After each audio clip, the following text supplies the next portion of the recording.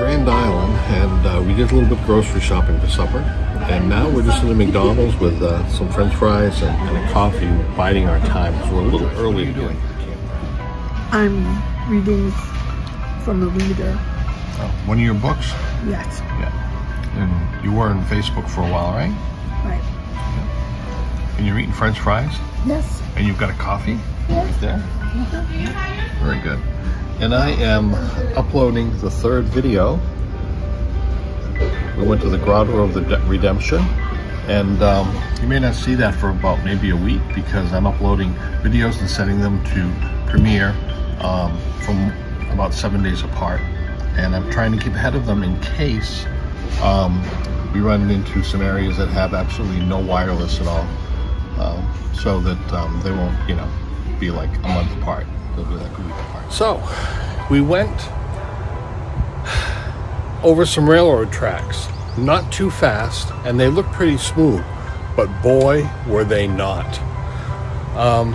The truck bumped, and by the time the camper had gone over, I looked in my back mirror and I saw it go up in the air and then come down. And this is the result.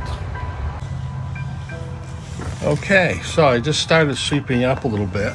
Basically what happened, those two cabinet doors flung open, and it flung a plate from the back out from a slot onto the floor, and also one of our bowls. These are Corningware, you know, the pretty much unbreakable stuff, even though it can break, obviously. Million shards all over. So I'm in the process of cleaning this up now.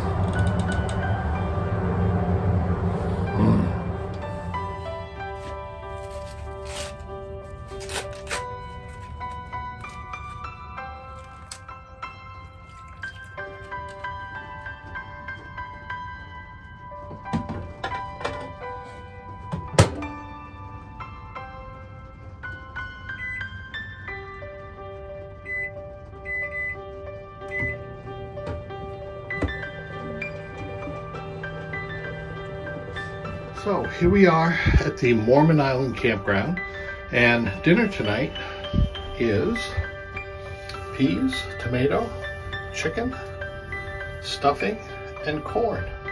Here's mine. I got the drumsticks. The chicken we picked up is one of those pre-made ones at the grocery store. We were going to cook some, but it's intermittent rain tonight, and it would have just been a real hassle. So we'll do this and be done with it. Yes. Yeah. Oh. Yeah. Time to eat. Yep. It's good. Yeah, very good. Yeah. Hi. We're on. Yes, we are. Okay, it's the next morning, and we're headed up the Route 2 on the in Nebraska, the Sandhill Scenic Byway. It's rated one of the top 10 scenic routes in the country. And we've been on a few of these in different places in the country before, and they're just, if nothing else, a really beautiful ride. Yes. And there's often places to stop on the side of historical interest and things like that too. So it's a cloudy day. It's quite cold. Maybe about 55, something like that. Yes. So we didn't expect this cool weather, but then again, if it was 95, we probably wouldn't care much for that either. Yes, that's true.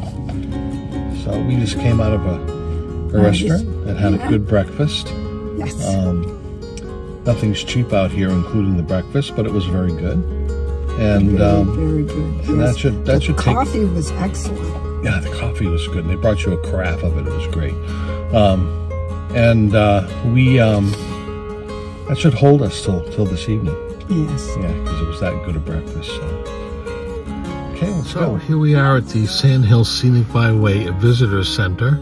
The only problem is weekdays 10 to 5, and it's pushing 11 o'clock, and they're closed. And all we need to do is get in there and get some brochures or something, but there aren't any. So I guess we're going to be winging it with the information we find online and just by the seat of our pants. So, yeah, we do that sometimes. Sometimes you have to. It's too bad though. Usually visitor centers give you all the information you need. Some are really big, have videos and stuff, and that's pretty good, but not this one. So Let's go, Joyce. Yep. We're traveling. We're going through the Sand Hill area now, the scenic byway, and just a whole lot of sand dunes and the grass covered, so no. And this goes on for a couple hundred miles. It's the largest area of sand dunes in the country, I guess, from what I understand. Yeah. Any words of wisdom, Joyce? I can't think of anything right now, but Okay. I'll just You keep think about it. Okay, very good. Scottsbluff Campground, Madnair Lake, something like that. It's really quite beautiful. And what we've done is we've decided to stay here and lay over through Memorial Day weekend. So it's a total of about 4 or 5 days. But if we moved on, we'd have a hard time finding any place to stay, and even the BLM land is a little bit scarce. And we would just park ourselves in a place that probably had no facilities. And we're already at a place that we can stay because this is a walk-in site. So we can just designate how long we want to stay for 2 weeks.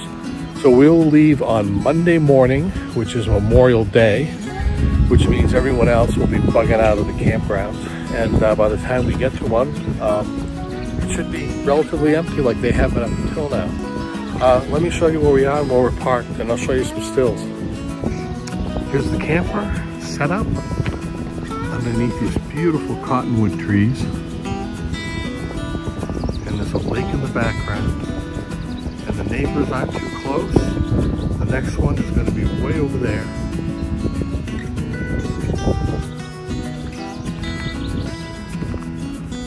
And there's the bathhouse, a little far away, but it's doable. Some people are starting to come in now. We expect it to fill up over the next few days for Memorial Day weekend, but they won't be filling up where we are because we are here. This campsite is level. It's got these beautiful cottonwood trees to shade us. It's got full electricity. It has some firewood, which is all over the place. I don't know what the fire status is yet. I haven't heard or didn't read about it, but everybody's collecting firewood. So if someone lights a fire, I'm next. It has good cell reception. I have my antenna up, and we're getting a bunch of stations from Scottsbluff, the town of Scottsbluff. It's got a great bathroom that is either newly renovated or brand new. It's very clean, very modern. It's going to get a little crowded with that over the holiday weekend, but they've been in there every morning cleaning it up religiously, and we're pretty much the only ones using it. So hopefully it'll stay clean. We've been to the grocery store. There is a movie theater in town. We might take you to the movies. Our two plans are the new Doctor Strange movie and possibly the new Top Gun. We don't know, one or the other, or maybe both. I don't know, one day after another. You know, the grocery stores and all that stuff, Scottsbluff is about 20 minutes away, so that makes it very convenient. We went out this afternoon and we picked up a few groceries to get us by the weekend, so that you know, we wouldn't have to go out too much. We might go to the movies, but we wouldn't have to go out just to get something. So we will be fine.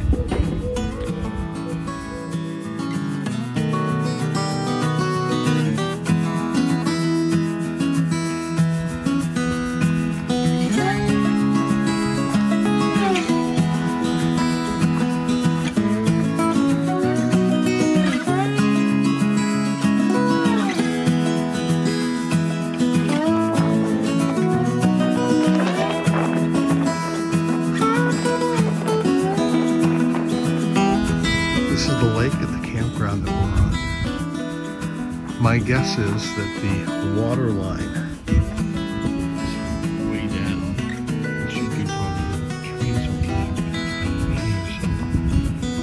This puddle is a lot smaller than it should be.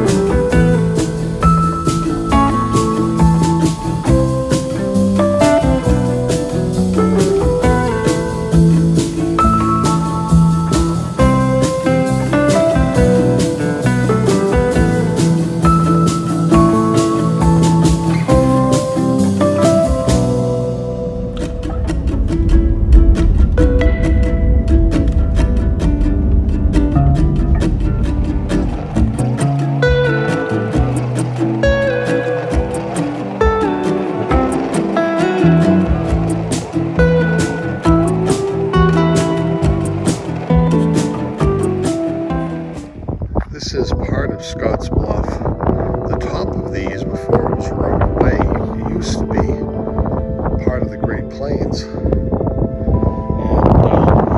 Platte River wore it down. This is almost entirely sedimentary rock, with lower layers being volcanic.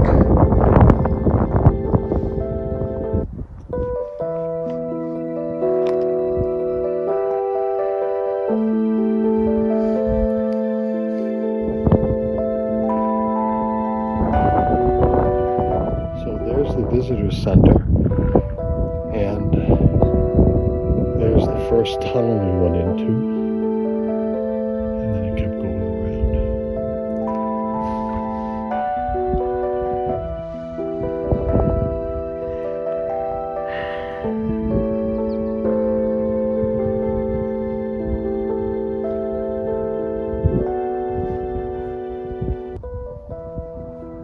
So what do you think, Joyce? I think it's amazing. Yeah, you've seen a lot of stuff all over the country, and this is some of it. When you start getting out west, and this is really just the edge of getting out west, this is like the beginning of where the Rockies will be starting, a taste of it. It's quite unique and beautiful, and very interesting to travel through.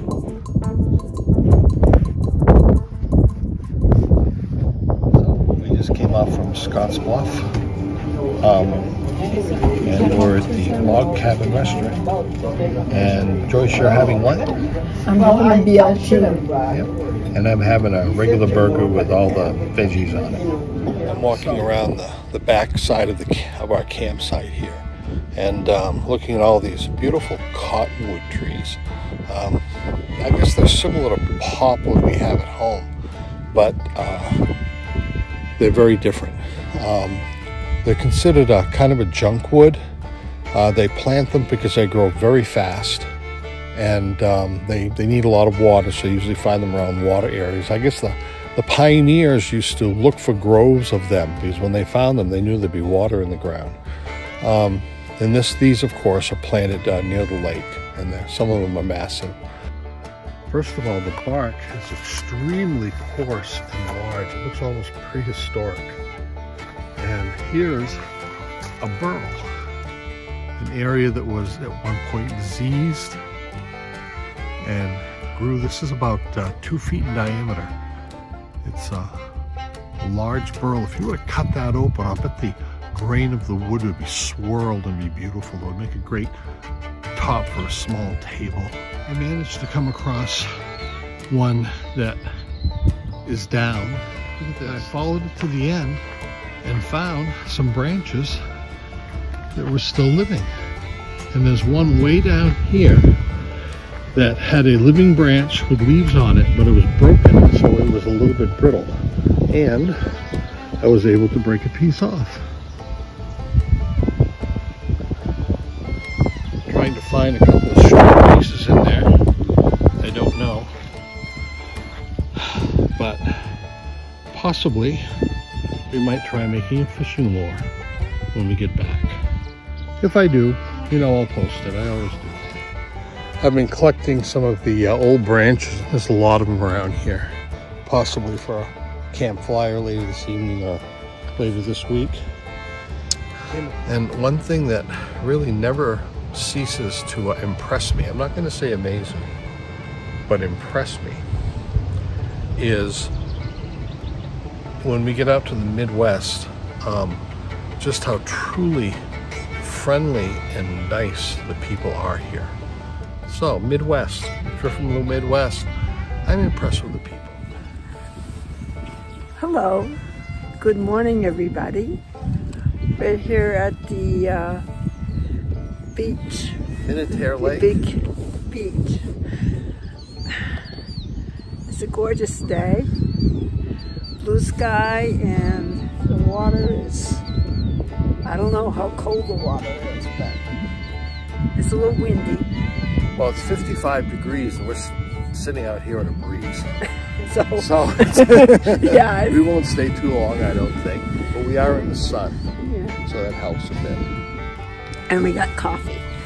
And we are sitting on lake bottom, because all the way back and about 30 feet in front of us is where the original lake bottom is. Just the water level is so low.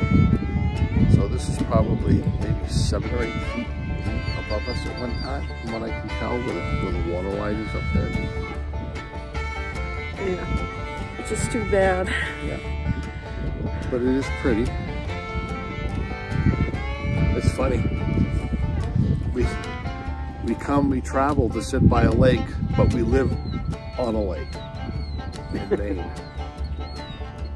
But being by the water is always nice.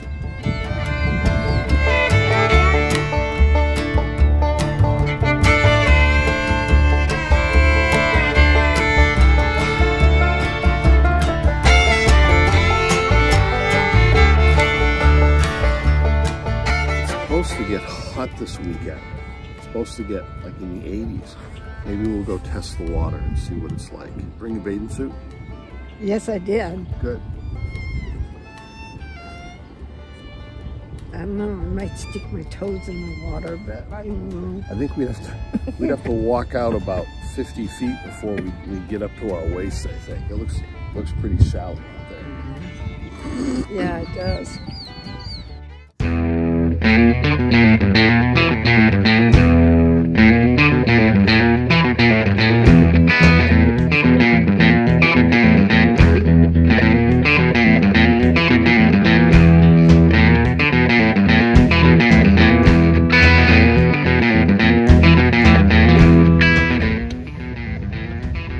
We're back from seeing Doctor Strange, and like all those other movies, they were strange. But it was good. It was a good diversion.